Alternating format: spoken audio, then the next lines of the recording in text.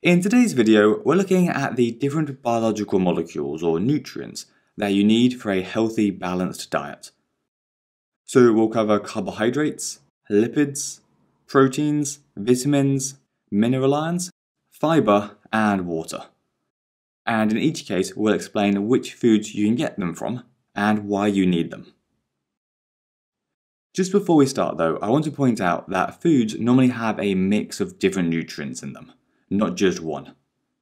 For example, 100 grams of wholemeal bread, which contains about 250 calories, so 1/8 of your daily energy requirements, contains about 41 grams of carbohydrates, 13 grams of protein, and 3 grams of fat, as well as lots of fibre, a couple of vitamins, and a few mineral ions. So even though in this video we'll say which foods are a good source of each nutrient, remember that there's a lot of overlap and almost all foods contain a mix. Let's start off with carbohydrates, lipids, and proteins, as these are the main nutrient groups that make up the large majority of our diet. Carbohydrates are found most in starchy foods, like bread, pasta, and potatoes, as well as in fruits and vegetables. And the main reason we need carbohydrates is as an energy source. So they provide us with most of the energy that we need to carry out chemical reactions and move around. Next, we have lipids, which is kind of a confusing term because in everyday life we just refer to them as fats. But actually, lipids refers to both fats and oils, with fats being lipids that are solid at room temperature, and oils being lipids that are liquid at room temperature. For example, olive oil would be considered an oil rather than a fat, because it's a liquid at room temperature. But you could also call it a lipid, because all fats and oils count as lipids. You find lipids in loads of foods, but particularly in oily fish, nuts and seeds, dairy products, and avocados. Their main role is to provide energy, just like carbohydrates, but often they act as longer-term stores of energy, because we can store lots of fat for use later. They also do lots of other useful things though, like keep us warm by insulating us and protecting our organs. Finally, proteins are also found in a range of foods, but particularly in nuts and seeds, meat and fish, and also legumes, meaning things like lentils and beans. You can think of proteins as building blocks. So we need them to grow and to repair damaged tissue. They can also be used for energy, but only really in emergencies if we don't have enough carbohydrates or lipids. Next, we have vitamins and mineral ions, which are both kind of similar in that there are lots of different types of each, and we only need them in very small amounts. The key difference though is that vitamins are organic molecules, meaning that they're made by living organisms, whereas minerals are inorganic and generally much simpler molecules. If we start with vitamins, vitamin A can be gained from foods like liver or leafy vegetables, and you need it for good vision and to keep your skin and hair healthy.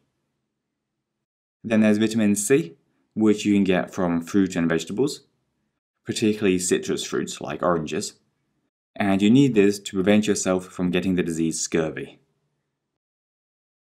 There's also vitamin D, which is a weird one in that your body can actually make it itself using sunlight, but you can also get it in foods like eggs and oily fish, and its main purpose is to help you absorb calcium. Calcium itself, though, is actually an example of a mineral ion, and is found in dairy products like milk, as well as leafy vegetables. You need calcium for strong bones, and so if you don't eat enough calcium, or you can't absorb it, because you don't have enough vitamin D, then it could lead to a condition like rickets, where your bones can be deformed. Lastly, we have iron, which you get from red meat, spinach, and beans. Iron is a really important component of hemoglobin, which remember helps your red blood cells transport oxygen around the body. So if you don't get enough iron, you can develop a condition called anemia, where you can't transport as much oxygen to your tissues anymore. Alright, the last things we need to look at are fibre and water. Fibre is actually a type of carbohydrate, but we normally think of it separately because we don't absorb it into the body at all. It's found in wholemeal foods like wholemeal bread and brown rice, as well as in fruits and vegetables.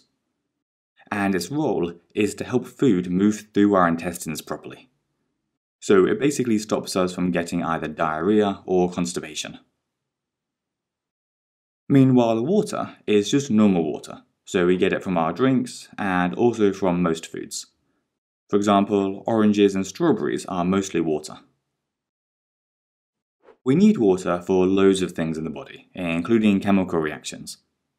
But the main thing is that most of our body is made of water. In fact, we're about 70% water. And we're also continuously losing water by breathing, sweating, and urinating. So we're constantly having to replace it all.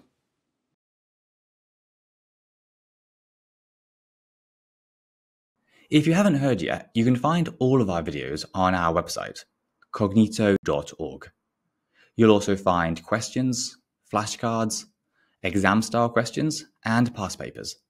And we track all of your progress so that you always know what to study next. So sign up for free by clicking here, or browse our playlist here on YouTube.